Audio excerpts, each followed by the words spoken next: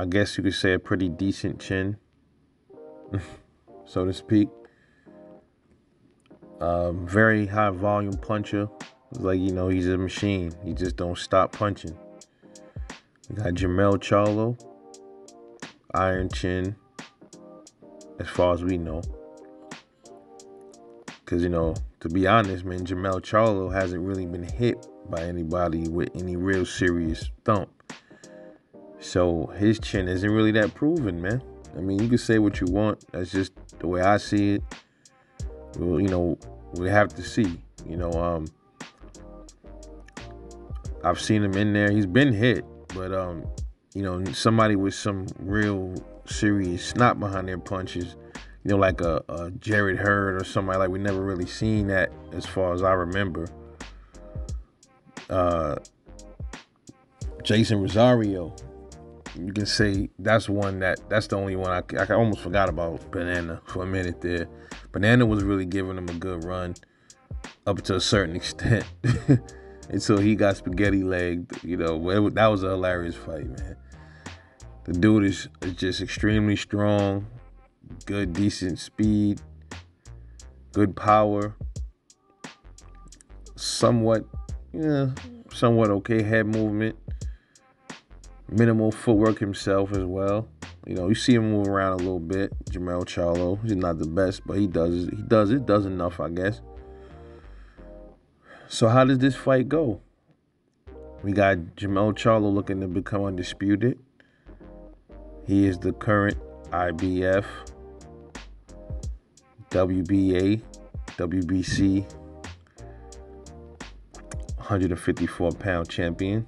Then we got Brian Castano, who just won the belt off of Patrick Teixeira, the WBO belt. So he's the WBO holder, and he's looking to become undisputed and cause an upset. A lot is riding on Brian Castano right now. It's one of those things, man, where these underdog fighters, they go into these championship fights and they have the belt and they looking to undisputed. They have a lot of weight on their shoulders, bro. Especially his country and everything. So, but the fight, man, how I see it going, pretty much, is going to go like this. Both of these dudes are going to be coming forward. That's just what it is. That's just their styles. Brian Castano is like a robot machine. No real head, like I said, no head movement, no real defense. And I don't think that's going to really work against Jermell Charlo.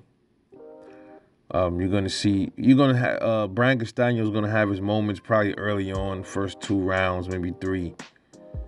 And before Jermell Charlo starts to figure him out. And then another thing is Brian Castano doesn't really have all that much power like that. So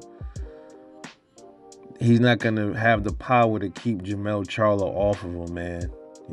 Jason Rosario couldn't even do it, and he had some power.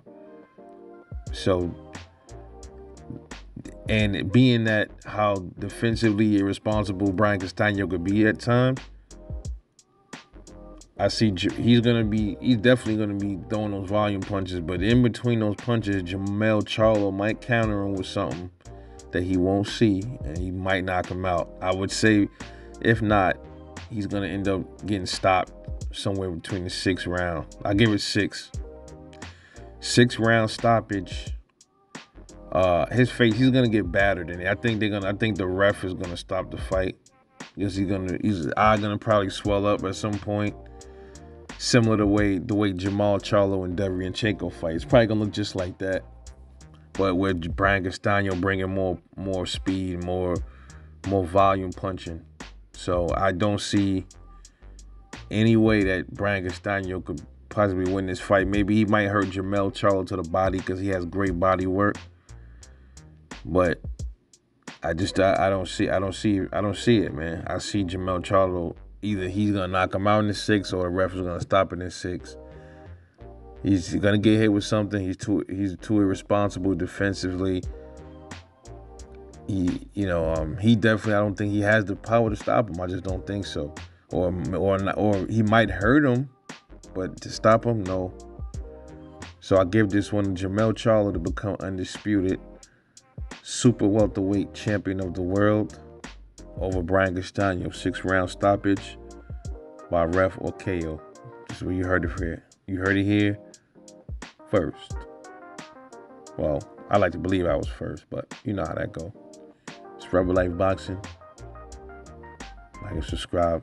Catch you guys in the next one.